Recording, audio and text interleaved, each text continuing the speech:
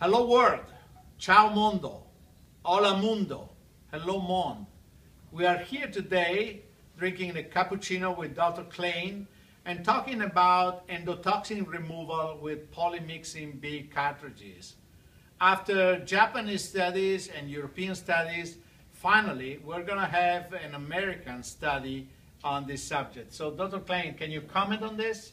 So we have a large randomized controlled trial being done in North America right now that has just completed a major interim analysis and is going forward. The trial is continuing according to plan and we look forward to results soon.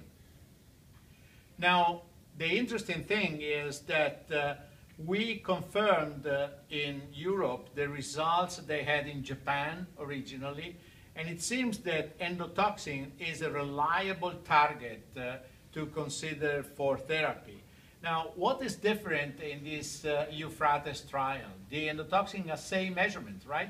Yes, and I think that this is something that we're familiar with now in cardiology and in oncology, where we use molecular biomarkers or other biomarkers to provide specific treatments.